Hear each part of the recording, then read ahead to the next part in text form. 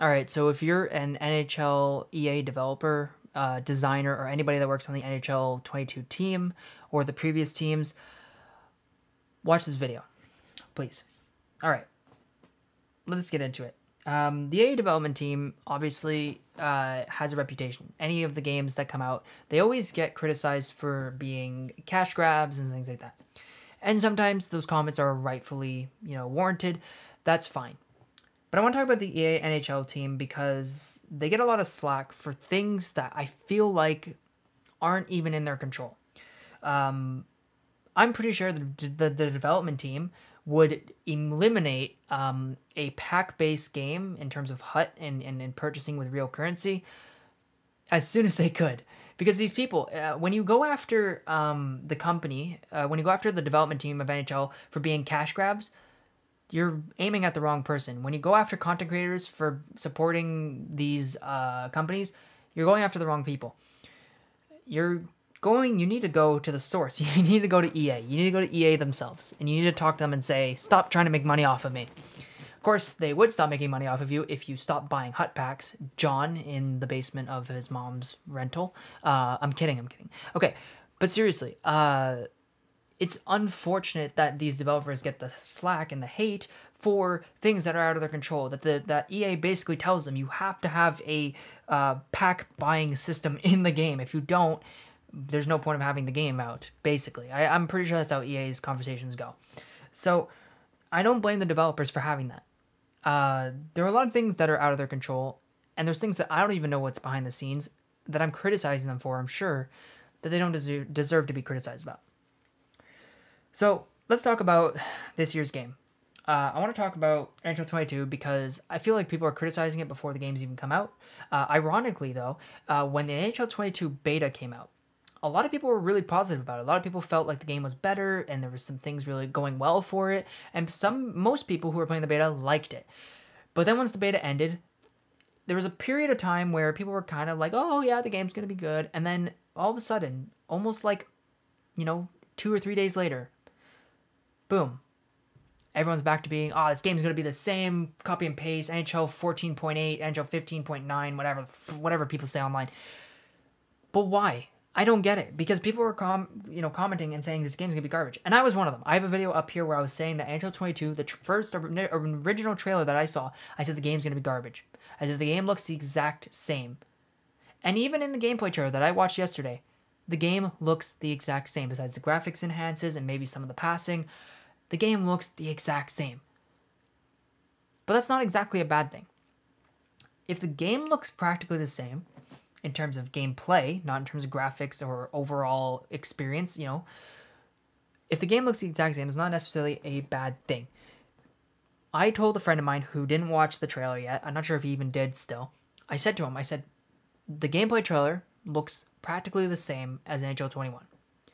But I reassured him that the game doesn't feel the same, because I played the beta, and trust me, the game does not it does not play like it looks. That makes sense? NHL 22 is a very different game, and I think people are critiquing it before they even see it. Another thing I notice is people are so fast to judge the game when they forget about what happened in the past. If you're been around for NHL, I've been around for NHL for, like 10 years, 11 years maybe. Not that long, actually, compared to some people. If you remember NHL 15, it was a terrible game.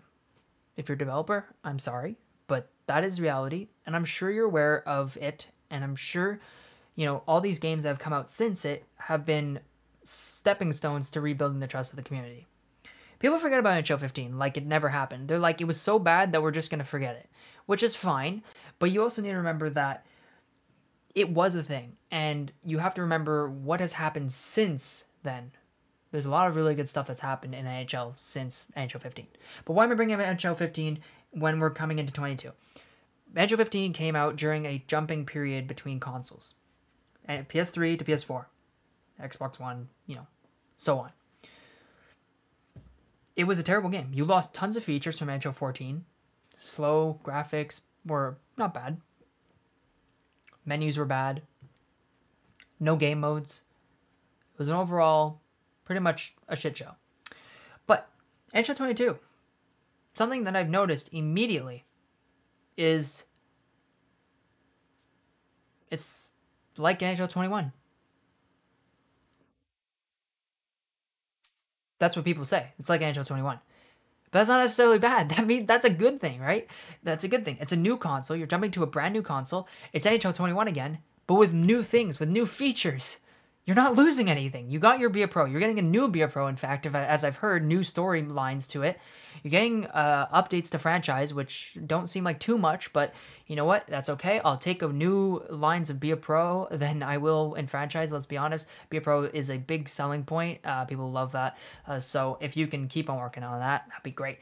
But seriously, going from NHL 21 to 22 is practically the same, but for a good reason. You're not losing anything on new consoles. You're not going to lose game modes. You're not going to lose abilities. You're not going to lose things. The game's going to run better, and it's just going to be a good experience. I just don't understand why people are so fast to just say this game's garbage, because it's the exact same. The games could go backwards. I think people forget that. Things could get worse. Things are always improving at EA, at the EA NHL development team. Things are always improving. The reason people complain so much is because when they look at NHL and the video game and the way that the game is made, they think, oh, it should be innovative and it should be different every single year. If the game was innovative and different every single year, they wouldn't have enough time to do it. It just simply plain out wouldn't be possible. It wouldn't be possible to make the game in a year and add all these things, these crazy wackadoo crap like Winter Classic mode, All-Star mode, which need their own coding. Remember, this is all coding. This isn't just like I write it into a system, the system writes it for me. These people have to sit there day in and day out and test these systems and make sure they implement properly with zero issues. Because I guarantee you, Bobby in his mom's caravan is going to say, listen, this game sucks ass because it bugged out when I was in my All-Star game. So listen, at the end of the day, you have to work hard on the game, and there's tons of ideas and tons of features that everybody wants, but not all of them are suitable, and all of them need to be created from the ground up. But not with the new Frostbite engine. With the new Frostbite engine, you're able to sort of take things from previous games, other games like FIFA and other things like that, and implement them into the NHL game. For example, obviously, we have X Factor, which is a giant thing from Madden, now in NHL. Is that a good thing? Is that a bad thing? You tell me. Because to me, it looks like, yes, it's a copy and paste. But it also means that they'll have more time to work on other things. If you can steal certain things from other games and implement them into NHL, and then work on brand new ideas at the same time, I'm all for it. I will buy the game. Because if it means that you get to spend less time on creating things from the ground up and more from gathering information from other games, it will be good. It will be good. And I like it. All right. So, to recap what I just said, essentially, people complain about how the game's always the same every year, yet they always forget that this game comes out every single year. If that doesn't make sense to you, here's a great example. Even a game like Cyberpunk, that took years and years to develop, and came out finally after being rushed, mind you, being rushed to make the game, was, well, the story was good, but the game was garbage. Terrible bugs. I had a pretty bugless experience, but I still had bugs. Terrible experience. So, what makes NHL have to endure more hate about their game when they have less time to make a game, and it turns out, well, it's not the same genre, but you get what I mean. Video games usually have years to develop. Call of Duty, 2K, EA, Sports, the franchise, come out with a game every single year. I'm not excusing certain things and elements from games that should be added by now, like roster sharing and the ability to share sliders across different communities. That should be a thing. I don't know why that's still not a thing. It seems rather simple, but anyways, it's not a thing. So it's simple. Why not do it? But at the end of the day, like, because you don't have tons of new features in game modes doesn't mean that they're not coming or that they're not able to do it. It just means that they don't have time. You get what I mean? Like, at the end of the day, if EA, the company, mind you, the company decides these things, I'm sure if the NHL development team got the chance to spend more than a year on this game, they would rewrite this game and they would make it probably the best game they've ever released. But they don't get that chance. They don't, because they have to develop a game every year. So at the end of the day, all I'm saying is don't go after the developers. Don't blame the developers. My point is leave the developers alone, because at the end of the day, they're doing a job. They're trying their best, and it's not their fault that they have to release a game every year. Okay. Lastly, I want to touch on one more thing. The NHL community really wants GM connected, like really, really badly. It's like their favorite thing. And a part of me feels like that's nostalgia, that they really want they really want GM connected for the nostalgia, not really for the ability to actually play it. But let's say EA was going to do it this year. How many consoles are out right now? Let's see. PS4, PS5, Xbox One, Xbox Series X, and S. That's 4 different consoles to fight with. And we know that EA isn't going to implement a brand new cross-platform play thing, which would be ridiculous because who knows why. So, because that's not in the game, why on earth would they even bother making GM Connected when there are going to be 4 different consoles playing at the same time? GM Connected. Come on. Like, really? Like, seriously? All right. Anyways, guys, thanks for watching the video. If you are a developer who watches this video, I actually do appreciate all of the work you do. I don't blame you guys on a majority of things that happened. There are some things that I seriously think you should consider putting in the game that I feel like could be done, such as roster sharing and slider sharing. It should be rather simple, something that doesn't seem like it should take too much time.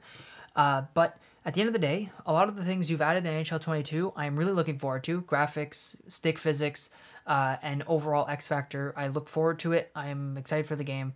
Thank you, developers. That's it. All right. I'll see you guys later.